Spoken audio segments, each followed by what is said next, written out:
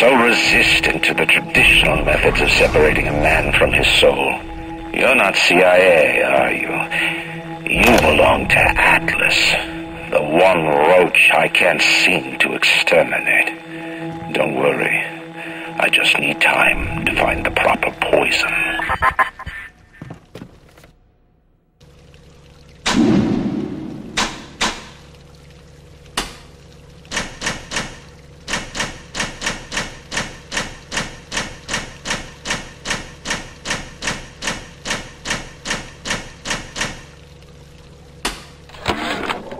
Seems like some poor blighters have started seeing ghosts. Ghosts? Ryan tells me it's a side effect of these plasmid pieces. One poor sod's memory is getting passed on to another through genetic sampling. I believe in no God, no invisible man in the sky. But there is something more powerful than each of us, a combination of our efforts, a great chain of industry that unites us. But it is only when we struggle in our own interest that the chain pulls society in the right direction. The chain is too powerful and too mysterious for any government to guide. Any man who tells you different either has his hand in your pocket or a pistol to your neck.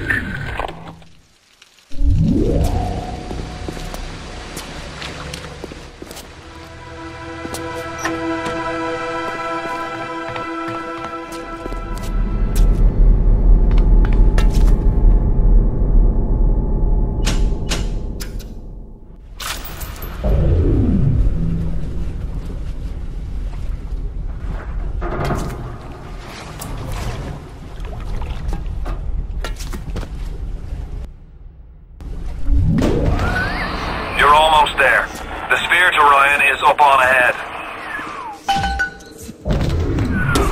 Ryan's handed the keys to Fort Frolic over to a guy named Sander Cohen. Cohen's an artist, says some. He's a Section 8, says I. I've seen all kinds of cutthroats, freaks, and hard cases in my life. But Cohen, he's a real lunatic. He's a psychopath.